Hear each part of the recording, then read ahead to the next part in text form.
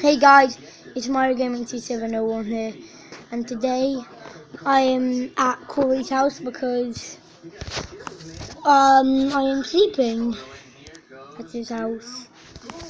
Let me just take this and size me. Okay. Well, okay. Now guys, let's see this. We're going to be reacting to Splatoon 2 OKTOLING hackers. Let's do this.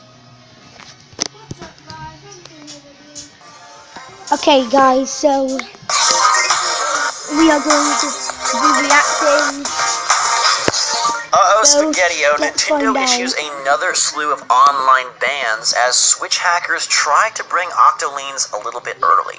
What's going on, everybody? It's Zach from Switch Force. Is here, and this is interesting because yesterday we were seeing on Twitter people saying that it's odd, but I swear I saw an Octoling in Splatoon 2 multiplayer. And then Gabe, you ran into one yourself. Yeah, I was playing because of that tweet. You know, somebody, I'm sorry, I don't remember your name. They said, hey, guys, why isn't anyone talking about the fact that, like, Octolings are kind of in the game? Like, my daughter saw one, I saw one, and other people were talking about it on Twitter. So then I said, okay, I'm going to go play this. And, you know, there's a new map already, so I figured why not. Jumped on there, and sure enough, I saw an Octoling. I was like, okay, this is interesting. I didn't get a chance to like capture anything because, as you know, after matching Splatoon, oftentimes people just like stop playing. You ended up matching up with like brand new people, but yeah, it seemed to have been generally widespread enough for people to make sure it was a common complaint, and no one knew what was going on, and now we know what was going on.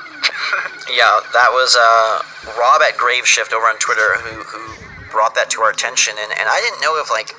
Is this, you know, developers just kind of like teasing and hinting at the upcoming expansion, but alas, it was not.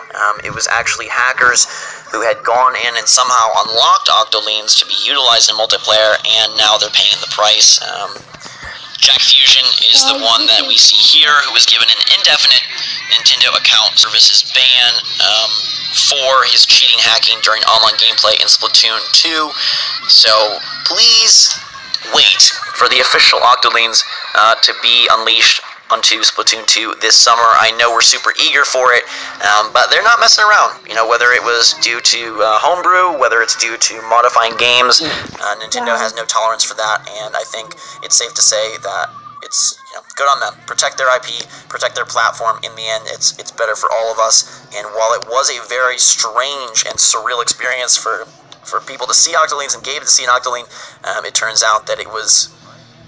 So that is what's going on right now. If you encountered an Octoling, let us know in the comments below. I'm curious how widespread this was, how many people found this hack or this exploit. But yeah, we'll hopefully get an actual date for these Octolings. I'd love to play them. They showed off a bunch of hairstyles and how the Octoling fro like changes depending on what headgear you have on. That's pretty freaking cool. So just give us a date. We want it. We need it. Maybe it'll be a surprise E3 drop. In the meantime, though, make sure to subscribe to stay updated on all the latest and greatest from the Switch and news updates like this one. Follow us on Twitter and Discord. We're going to E3, so you're going to want to join us. Alright, guys. Corey. See you guys later. Later. What am I unplugging? What? It's the guy or it's the DVD player. DVD player, isn't it? Bye guys. No.